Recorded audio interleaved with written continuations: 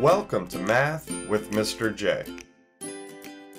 In this video, I'm going to cover how to solve compound inequalities involving and.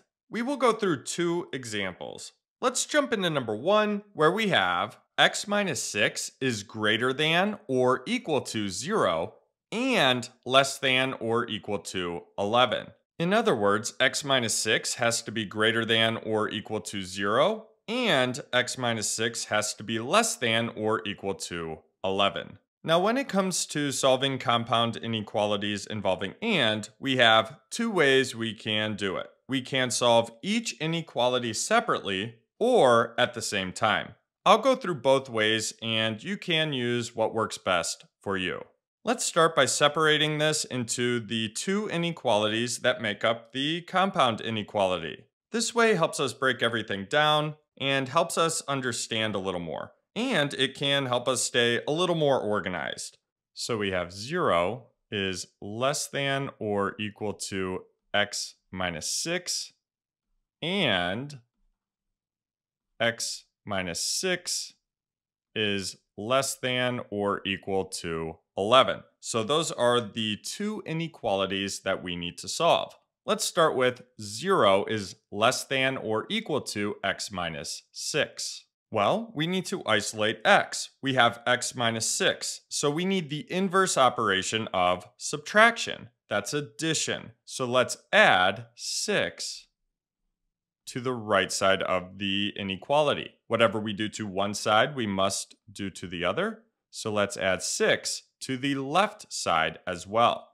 Now the 6's on the right cancel each other out.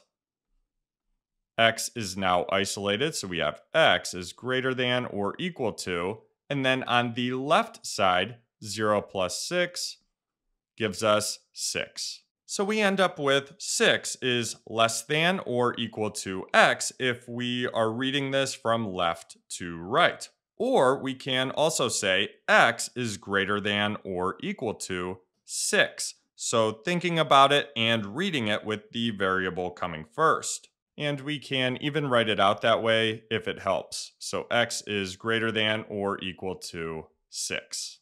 Now we need to solve x minus 6 is less than or equal to 11. Let's isolate x. So we need to add 6 to the left side. That means we need to add 6 to the right side as well. Now the 6's on the left cancel each other out. X is now isolated. So x is less than or equal to, and then on the right, 11 plus 6 gives us 17. So we have x is less than or equal to 17. And now we're done solving our two inequalities. X has to be greater than or equal to 6, and x has to be less than or equal to 17. Now we can combine these and write this compound inequality without the word and. So we have x is greater than or equal to 6 and less than or equal to 17. So x has to be greater than or equal to 6 and x has to be less than or equal to 17. X has to be both. X has to satisfy both. Remember, a solution of a compound inequality involving and is any number that makes both inequalities true. It has to work for both. Now let's solve this a second way, and for this, let's rewrite it over here so we have x minus 6 is greater than or equal to 0 and less than or equal to 11. Now here, we're going to solve both inequalities at the same time and solve from the compound inequality written like this. We're not going to separate it with the word and. So let's isolate the variable. We're subtracting 6. So we need to undo that with the inverse operation, addition. Let's add 6 here in the middle. That means we need to add 6 over here on the left and add 6 over here on the right. Now the 6's in the middle cancel each other out. So x is now isolated. we have x is greater than or equal to, on the left, 0 plus 6 gives us 6. And then x is less than or equal to, and then on the right, we have 11 plus 6 is 17. So we end up with x is greater than or equal to 6 and less than or equal to 17. So we get the same thing here, and really we solved it the same way. We just didn't separate it. Let's move on to number 2. Now let's take a look at number 2, and we're going to solve this one the same way we did number 1. We're going to solve each inequality separately, then at the same time. So let's jump into number 2 here, where we have 3m plus 7 is greater than or equal to -2 and less than 13.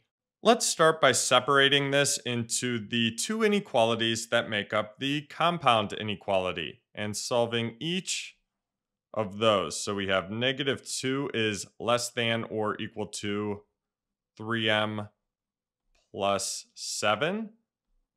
And then we will solve 3m plus 7 is less than 13. Now, as far as -2 is less than or equal to 3m plus 7, we need to isolate m here. We have multiplication and addition. We need to undo the addition first using the inverse operation, subtraction. So let's subtract 7 from the right side. That means we need to subtract 7 from the left side as well. Now the 7's on the right cancel each other out. So we have 3m is greater than or equal to, and then on the left, -2 minus 7 gives us -9. So we have -9 is less than or equal to 3m. So we need to undo that multiplication by using the inverse operation, division. So divide the right side by 3.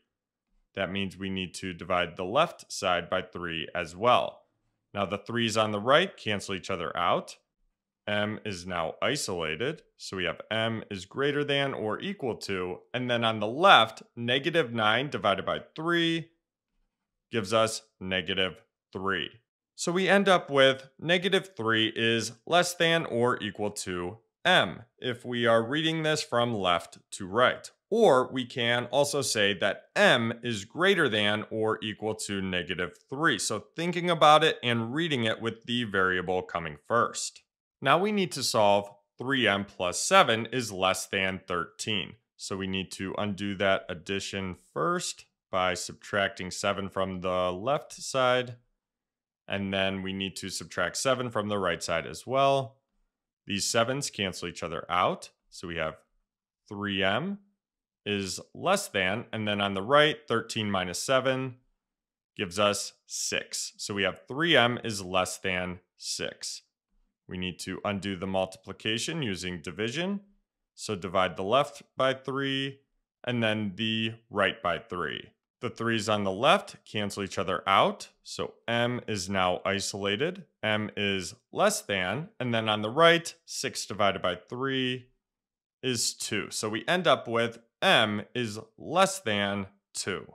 So m has to be greater than or equal to -3, and m has to be less than 2. And now we can combine these and write this compound inequality without and. So we have m is greater than or equal to -3 and less than 2. So m has to be greater than or equal to -3, and m has to be less than 2. Now let's solve this the other way, and we will solve them at the same time without separating the compound inequality. So let me rewrite it over here.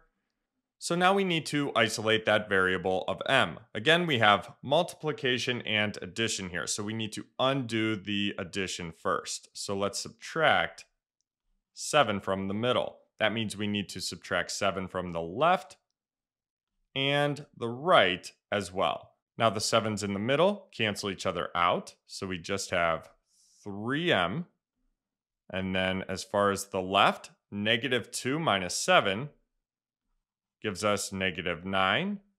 And then on the right, 13 minus 7 gives us 6.